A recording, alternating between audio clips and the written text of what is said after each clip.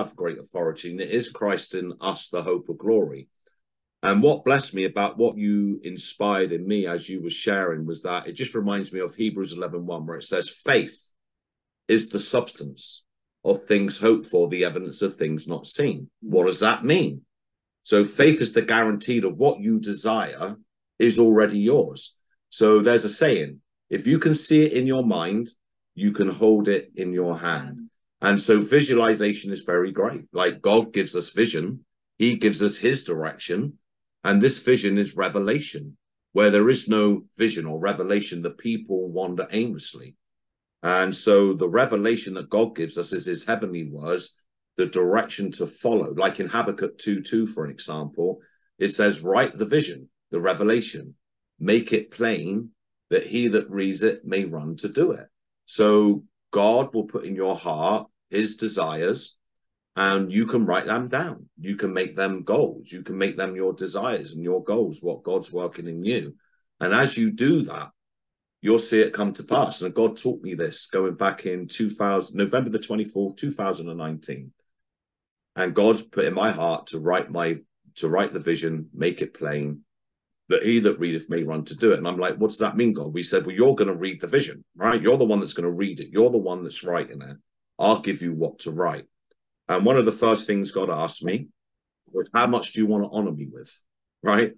And so I'm thinking about this, and I had an amount, and God says, write it down. 2 days later, he asked, how much do you want to have left over at the end of each month?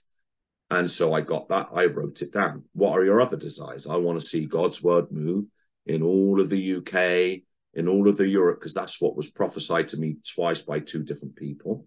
That's what I'd be doing. And also other goals. And so I was writing this all down.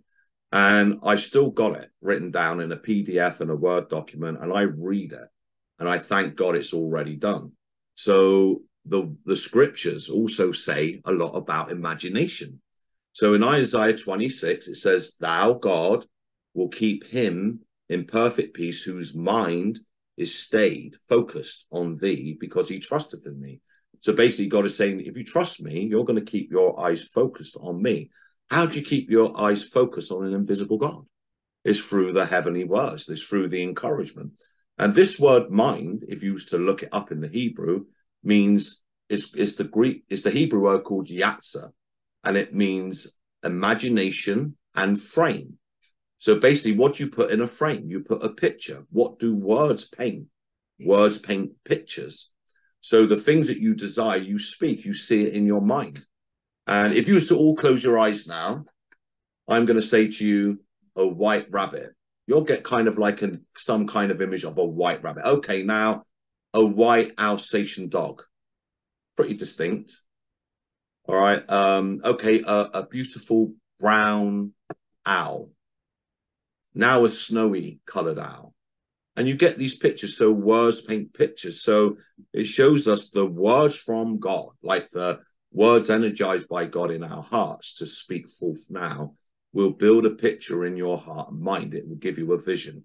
It will give you a direction. And you can have them in your heart, and you can also write them down, and you can tick them off as they come to pass, because it will surely come to pass. And so you can have whatsoever you desire, but it all depends what you're imagining. What are you imagining? You can have fear. No, words can build fear. Oh, I can't pay the rent. The economy's going bust. The world's in terrible trouble. How am I going to feed the kids? How am I going to pay the bills? How am I going to have a holiday? How am I going to do anything? How are we going to survive? How are we going to pay the rent? How are we going to keep this house over our head, this roof over our head? Those words paint what? Fear, pictures of doom, pictures of failure. But the heavenly words also give us hope. You know, God is a God of hope. He's a God of, this word hope is expectation with joy. So we can expect from God with joy. Whatever God says he's going to do, he will do. And when we hold to that and keep it in our hearts and keep that in our minds, then we can claim those great and precious promises of God. We speak it, we confess. So not only do we have to hold the image in our mind, but we also have to speak accordingly to it. So there's a twofold thing going on.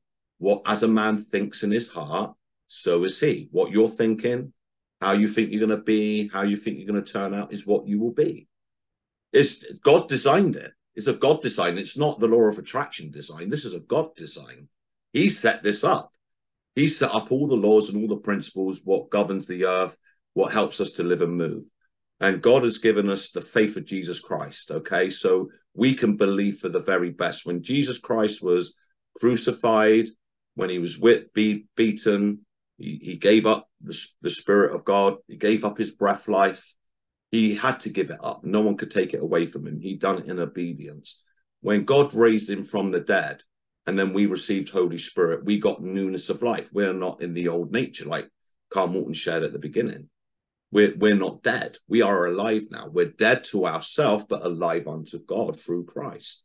So everything that God has made available to us is ours. So God says you freely received, so that you can freely enjoy. Jesus Christ became poor so we could become rich. So the first place we become rich is not in our bank accounts, it's in our hearts. God says, beloved, I wish above all things that thou mayest prosper and be in health even as thy soul prospers. What is your soul?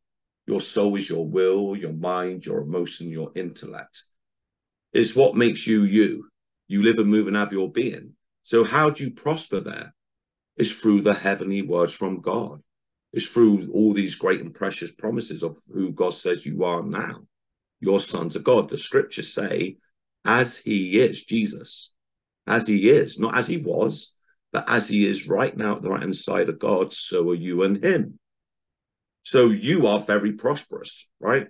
You are very spiritually, you're very prosperous. If you want to see the impossible, you've got to see it in the invisible. Everything that Jesus Christ made available is in the spiritual. So how do we get what's in the spiritual into our physical? Is by knowing these things, knowing who we are and saying what God says. So we change the old paradigm, the old programming, the things that we learned when we grew up, the things that the world has shoved down our throat. Maybe our parents, maybe our auntie and uncles, maybe our friends, our school friends, what we learned at school. School never teaches you to be prosperous. School just gets you to answer questions. And there's people that can remember questions really good, and there's people that can't remember questions, right? The only thing that makes you prosperous is God. And he gives you what to do. So we can have knowledge. So we can have knowledge of the scripture. I got lots of knowledge of the scripture, but it doesn't mean I'm living it. It doesn't mean I'm understanding it. It doesn't mean I'm doing it. I can speak realms of things, right? So could Carl Morton, so can many people on there that have had our kind of background. But God is the one that is educating us. And even with what we're learning from what I'm sharing now, if you're receiving these words and taking them to your heart, you can get very blessed. You can have a knowledge of what I'm saying, but to manifest it, you need to do it. And it says in the scriptures that we are to receive the word with meekness. We're to be doers of the word, not hearers only, deceiving our own self. Many wonderful believers are hearers of the word. Oh, I know that. So they automatically think they're doing it. They automatically think they're living it. And they might be doing some of those things. But if you really want to prosper, it says now you are, and I shared this in America, you are not a Ford Focus.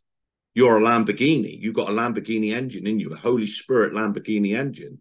You're a jet plane. You can really move with God. So it's up to you. Do you want to go by tradition and what man is telling you about what you should believe and what God is supposed to be saying? Or are you going to let God direct you? Because each one of us can be led by the Spirit of God. In Romans 8:14, it says, as many as are led by the Spirit of God, they are the sons of God. So for me, where I connect, I get given the fresh bread, the heavenly bread, the manna from heaven. So I'm just encouraged with wonderful words. And those words I receive, I don't receive them as the words of my minister. I receive them as the words of God. And it becomes effective in me because as it's the words of God, I need to pay attention. I need to put it into action, into my life. And as I'm putting it into action, I start to see wonderful results. As I start to say what God says, I change the old programming inside of me because it's dead anyway.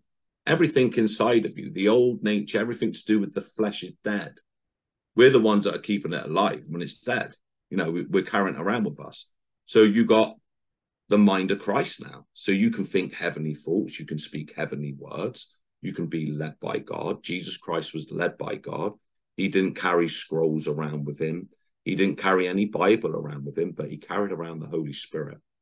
And he always done what the Father put in his heart to do. He always spoke what the Heavenly Father gave him to speak. So you can have what you desire.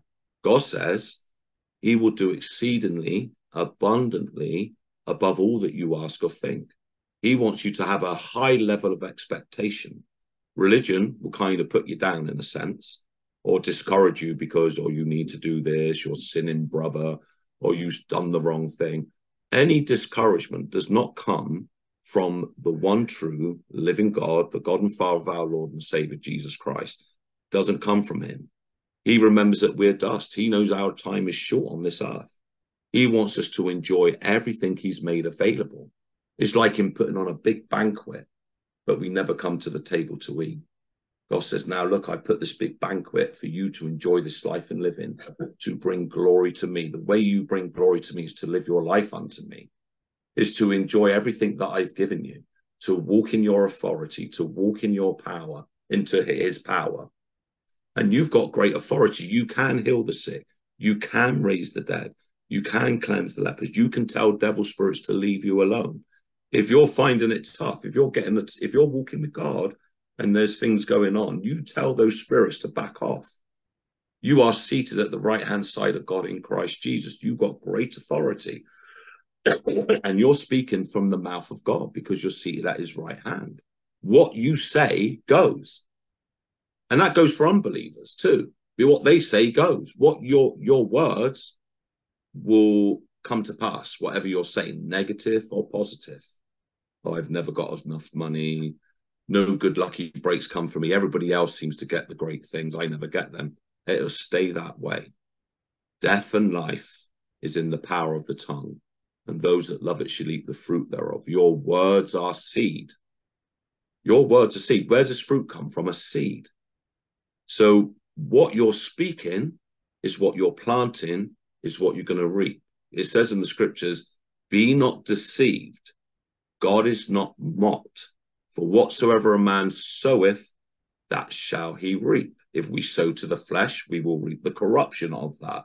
If we sow to the spirit, we will reap the life, the benefits of God. See, God gives us benefits only. It's not, he doesn't give us consequences. Consequences come from the old nature, the God of this world. He's always trying to trick us out. If we're not walking with God, he can trick you out. He can even trick you out for a Bible teacher. You know, we've been there. We've been it, we've done it, we wore the t-shirt. And but God really wants you to enjoy this heavenly way. The heavenly way is what God is showing you. And so visualization is very big, and God gives you words which builds the vision. So yeah, there's certain things like visualizing a rabbit, or visualizing abundance in your bank account, visualizing good health, visualizing great outreach. My focus is to see many fellowships from this fellowship rise up. And then my desire is to work with the leaders, is to encourage people to really connect and go to God, to follow the encouragement being given. And it's a free will choice. You decide. No one's making you do, no one's making me do what I'm doing. No one's making me do the Zoom fellowship. I desire to do it. It's a pleasure to do it. It's a pleasure to wake up and pray. And then pray in the answer. You've got to see that you've already got it. Like you were saying, Theodore, bless me a lot, and Sylvia.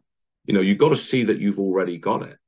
And I'll read you a record that Jesus said. So we all believe Jesus, right? We all believe in what our Lord and Savior said. So what did he say? Mark 11. So Jesus Christ was walking past a fig tree, and he cursed this fig tree because it wasn't fruitful. Doesn't that tell you something? We want to be meat for the master's use. We want to be fruitful. God wants you to be fruitful with your walk and your relationship with him first. Fruitful in your outreach, fruitful in your body, fruitful in your finances, fruitful with your children, fruitful with the relationships you've got. He wants you to stand out. If you look at Noah in his day and time, he stood out. He was a preacher of righteousness. No one believed him, but he still stayed with God, and he done what God wanted him to do, and God saved his whole house because of him, because of his faithfulness. Abraham had to believe the promises of God. And God said, you're going to be a daddy, like at his old age. But Abraham, God worked with his faith, giving him good words, fair speech, like God's spoken fair speech into our lives. And so the heavenly words built his faith to the point that he become fully persuaded that what God said he's going to do, he was going to do. And because he come fully persuaded, God was able to execute everything. So we have to be fully persuaded of what we're praying for, what we're believing for, and the direction we're going for. And we can't fear other people's faces. The only thing that stop you is fear or other people, what other people are saying, or tradition, religion, or, you know, doing it a certain way. The traditions of God make none of the traditions of man make none affect the power of God. So we got to be bold in this day and time. And God is raising up people that are going to walk with him powerfully, that are not going to bow to anybody else if they don't agree with you. There's lots of people that don't agree with me. Do I care? No. Am I seeing results from what I'm sharing and doing? Yes. So that's an indication to me I'm moving in the right direction. Like I've said, first time in my life, I know I'm moving in the right direction. And God is giving me confirmation of all these things that I'm doing and that he's putting in my heart to do. And so I connect to my leader. My leader's not saying, Laurence, you need to do this, you need to do that. He's just giving me encouragement. I'm sharing what's going on in my life. This is what God's working in my heart, my life. This is what I'm doing. And then God will energize certain things in to say, and I'm like, okay, I'm gonna run with that. That was great what he said. I'm ready to receive. You've got to be ready to receive. The first place is a humble heart. I'm ready to receive, and then just go and do it. When you put it into practice, you will start to receive results, like with honoring God with your finances. When you start to do it with God, you start to see results. There's lots of people on here that can testify when they come to me, they wasn't honoring God. Now they're prospering because they just received my words as the words of God, not the words of Laurence. We've got to take the faces out of it. See, like this, and the hand of God. So anyway, Jesus Christ spoke to the fig tree. He spoke to a tree. Was he mad? No, he knew how things worked. He knew his authority. He knew who he was. And we can do the same. And it says there, and Jesus answering said unto them, have faith in God, or have the faith of God, that translation could be. So they seen him speak to this tree, and then Peter reminded him, Master, the tree that you curse has died backwards, basically. He says, have the faith of God. And he says, for truly I say unto you that whosoever. Now, that's what category of people is that? Whosoever. Unbelievers, their words work the same. But our words are a bit different because we got the heavenly words, right?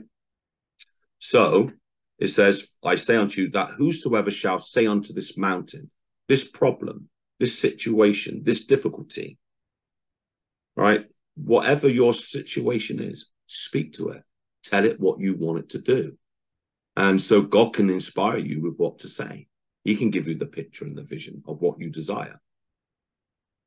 That whosoever shall say unto this mountain or problem, be, listen to the word, he says, be thou removed, a command, and be thou cast into the sea, and shall not doubt in his heart, no doubts, but shall believe that those things which he says shall come to pass, he shall have whatsoever he saith.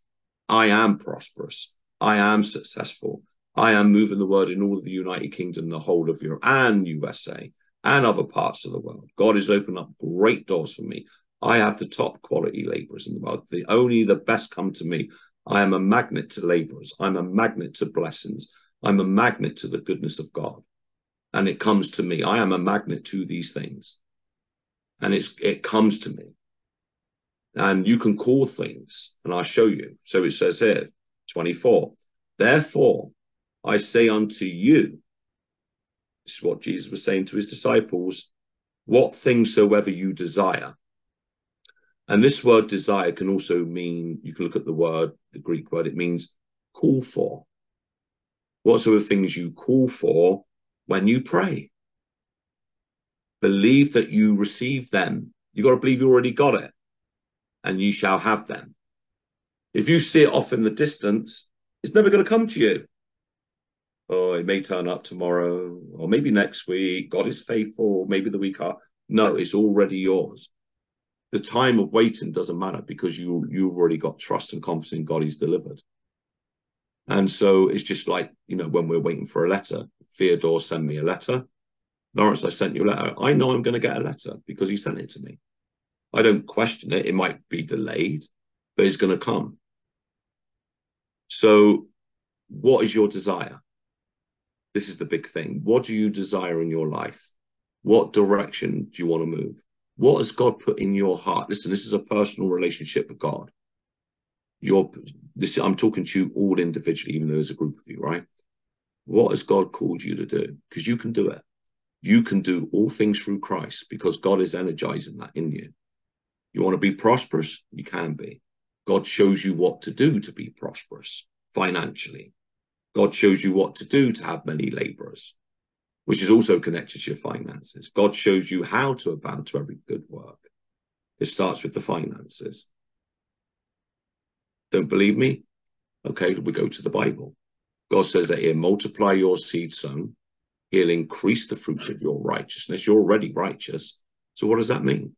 The works of righteousness, which is healing the sick, raising the dead, cleansing the lepers, getting people to come from darkness to light, word and ministry of reconciliation. It calls you to abound to every good work.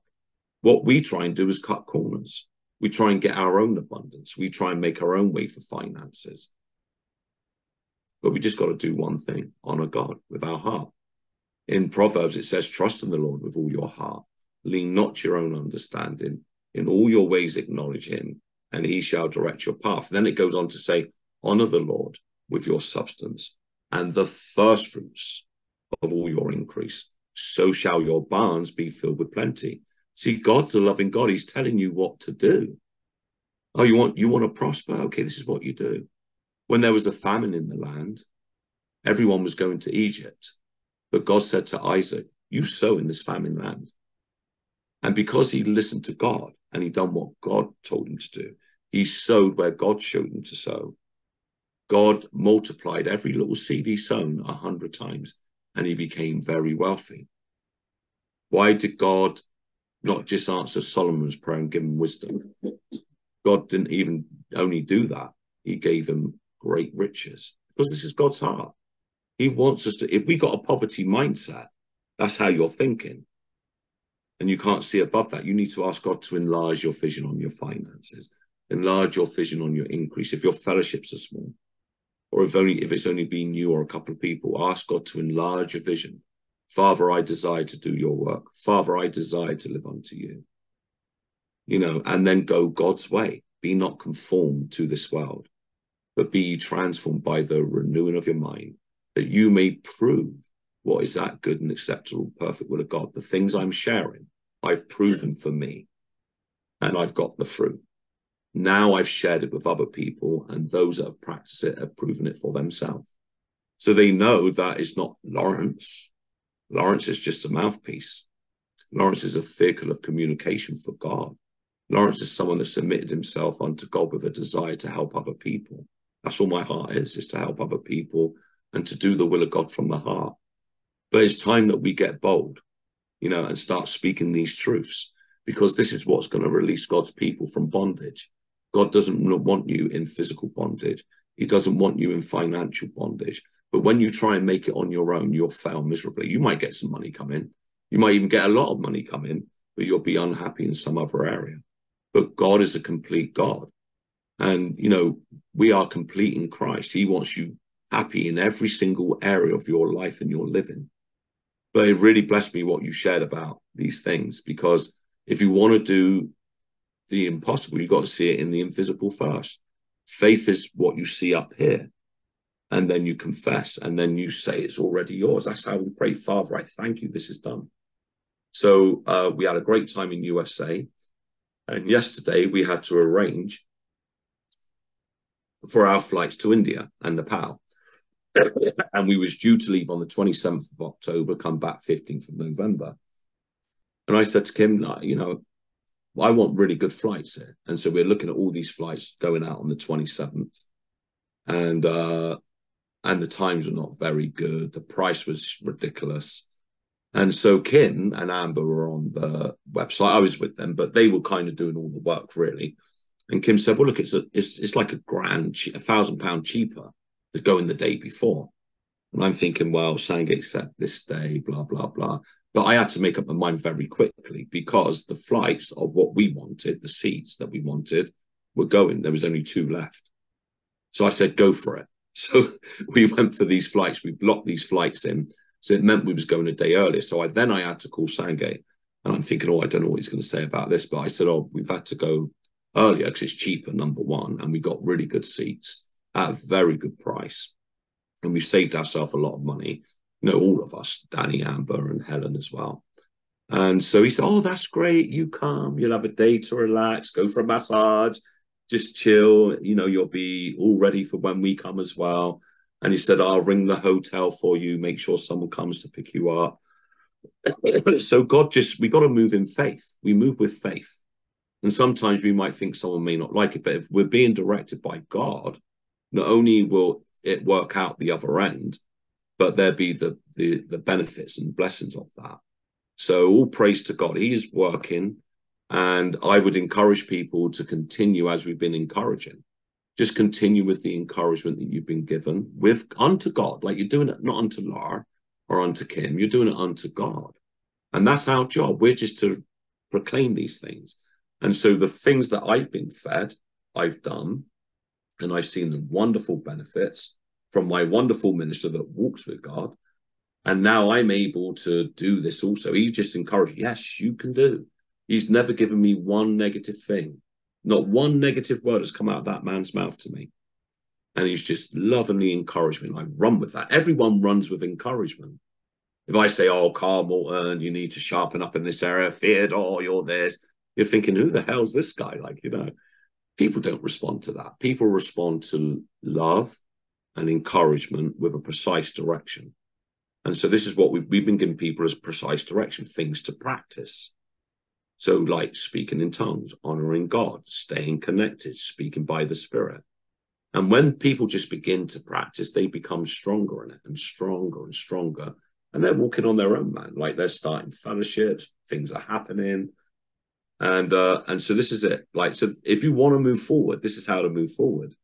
And so these things I've been repeating and repeating actually. But again, I wasn't even going to share that. But because of what you shared, it really kind of triggered in me this part about visualization, because it's there. God set it up.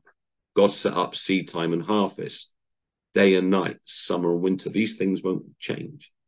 He set up the law of faith, our confessions. God set up many laws and principles that govern everything. And when we operate within them as God is directing us from a free heart, then we start to see the wonderful benefits, and it happens quickly. Things start to change very quickly. It shouldn't take many years. 3 years I've been practicing this way, 3.5 years. But within the first years, things change very dynamically. So I just encourage you to go to God, just stay practicing, stay focused, connect where you're going to get fed the right sound word. The sound doctrine is what God gives, the heavenly words. Connect where you're going to get fed. And then I would say to you, receive it and just go and do it. What you understand to do from that. So if what I've shared tonight would be hitting people in different ways and encourage them in different ways. And if they go and do it, they'll get blessed. Or some people think, well, I've heard this before. He says the same old thing. There's a reason for it.